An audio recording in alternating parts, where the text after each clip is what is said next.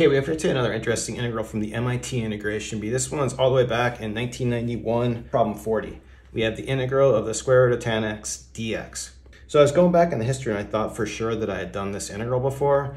I found I had done it as a definite integral, but that was actually a pretty different method. So I think this is the first time doing this.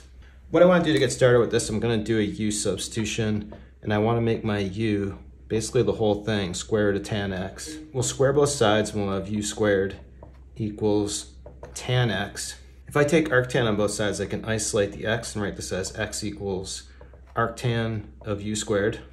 Then we'll go ahead and we'll take a derivative. So we'll find our dx value.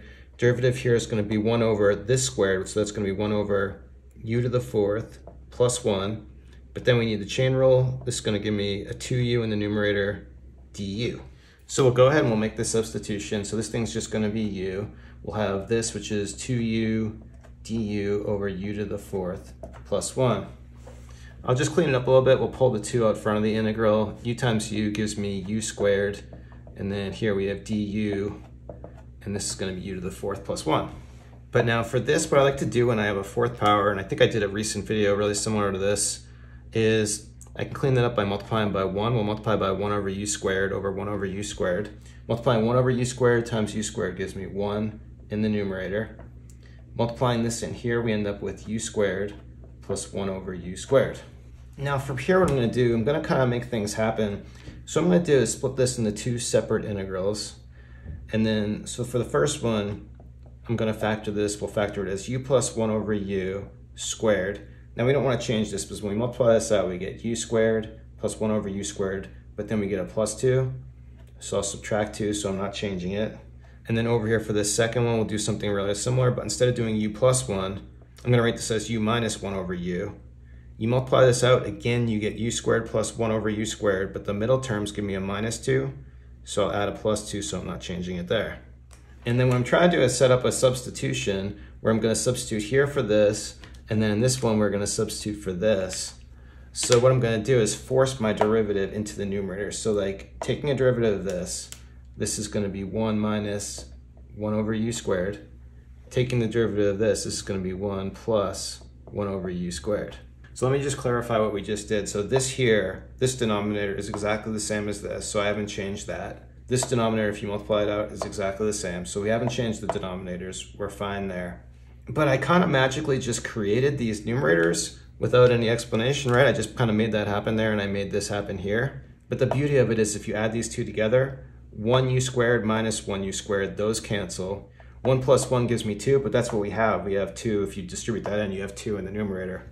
But now I'm in good shape for this substitution. So for this, I'm going to make my substitution. We'll call t equal to u plus 1 over u. And then our dt is going to be our numerator 1 minus 1u squared du. And then over here, we'll do substitution. We'll say for v, we'll do v equals u minus 1 over u. And then again, our dv is just in the numerator 1 plus 1 over u squared du. So let's just go ahead with this substitution now. So again, here we're going to have our dt in the numerator that we have right there. And then this thing's going to become t squared minus 2. And then for this next one, we've got dv in the numerator. And this is going to become v squared plus 2. Okay, now continuing on with these integrals, we have formulas that we can use for each of these. You're probably more familiar with the arctan formula, which we have here on the bottom. But then for this other integral, we have this really similar formula using the hyperbolic inverse. Now, one thing I want to do before integrating is I want to get into this form with a squared. So I can take my 2 here and I can write it as square root of 2 squared. And I can do the same thing over here, writing this as square root of 2 squared. So in both cases with this formula, our a value is just going to be square root of 2. So we'll go ahead with this. So for this first, we're going to use this first formula. So this is going to be minus 1 over a value, which is square root of 2. Hyperbolic inverse tan of t over square root of 2. And then this one's going to be 1 over square root of 2, arctan of v over square root of 2. So in order to finish this off, we're just going to need to back substitute. And what I want to do is get these t and v values all the way back to x.